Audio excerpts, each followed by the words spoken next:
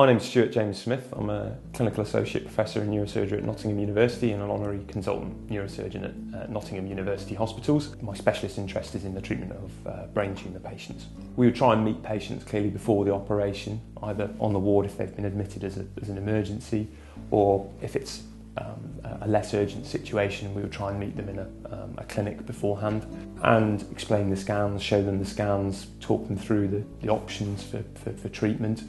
Usually one of those options for brain tumour patients is surgery of some description. So after a normal sleep operation, patients, generally we try and wake people up as quickly as possible, because one of the key things is for us to be able to assess the patient to make sure everything's working, they're talking, arms and legs are moving, and that the operation has gone as well as we can expect. Most people generally are sort of awake within an hour or two, certainly, of their operation, and they'll obviously have some after effect from the anaesthetic. They'll be a little bit groggy maybe for that evening, but hopefully by the following morning most people would be back to their normal consciousness level.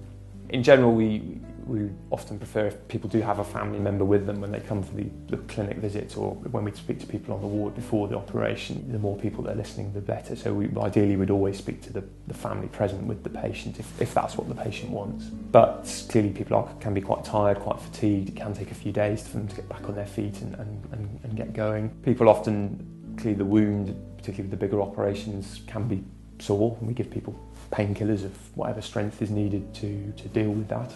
Hopefully by a few weeks afterwards, all things being equal, most people would be beginning to recover from the surgery and feel that they're sort of on the road back to their normal self, if not quite fully there yet.